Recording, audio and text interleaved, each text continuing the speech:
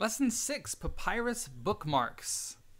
Today's activities, after we finished up past notes, we learned about how papyrus was made, and then just for fun, we made little bookmarks on actual sheets of papyrus from Egypt. And with any time at the end, watch the CNN 10 news.